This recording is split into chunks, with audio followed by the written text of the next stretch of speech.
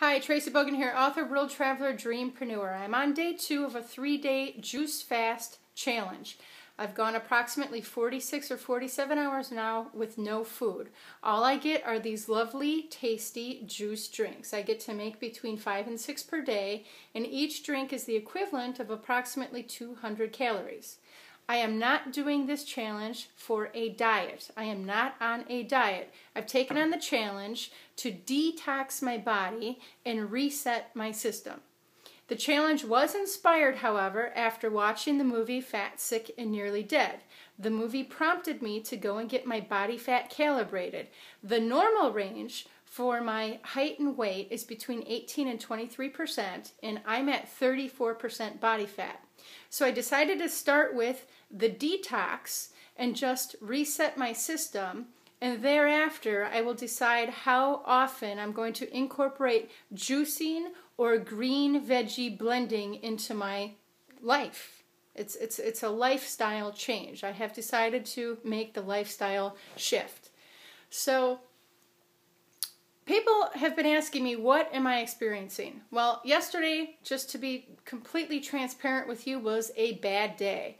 I started off with high energy after my first couple drinks, and then I went and did a speaking job on my trip around the world to my college alumni, and after the presentation, when we got to the book signing, I completely crashed. I was so crashed that on the way home driving, I could barely focus. I had no concentration. I got home and had the chills for several hours, had diarrhea, gone to the bathroom urinating probably 4 or 5 times the amount of normal in terms of frequency. I had a white film on my tongue and scuzzy teeth. No matter how often I brushed them, they just felt scuzzy. Really bad day yesterday. I ended up going to bed like between 8:30 and 9 just to get the day over with. So today's day 2, and all the physical symptoms are gone. I don't have any of those things that I just mentioned today. The only thing I noticed when I woke up is, and I don't know if you can see these on camera, and I do have some cover up on, but I woke up with 12 big new blemishes, and I haven't had a zit outbreak since I was like a teenager. So that's new, and that's just my body detoxing. What I am experiencing today, everything else is good, except the physical symptoms are gone. It's more, I don't know if emotional is the right word, but maybe I'll say psychological. I'm really connected. I've been backpacking around the world, and I've met people from 45 countries who are genuinely, truly starving and malnourished.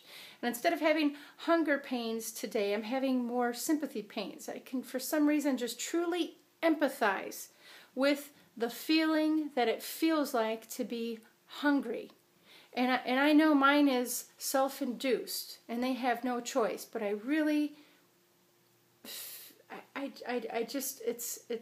have some kind of connection and relation on what that feeling feels like to be hungry, and they don't know where their next meal is coming from, and I'm just drinking my nutrients. But it's led me to have a different awareness today and a new appreciation for everything that goes to my lips and passes in my mouth. I'm just so grateful for every little sip that I get from this.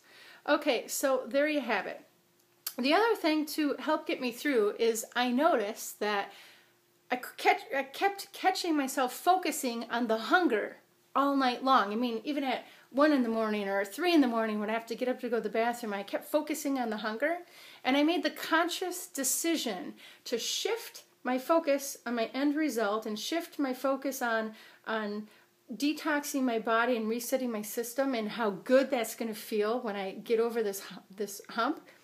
And when I shifted my focus, all those things went away, and I woke up feeling clear and revived and refreshed and excited to complete this challenge. So today's a completely new day. Just wanted to share, and I'll keep you updated tomorrow on day 3. Happy juicing.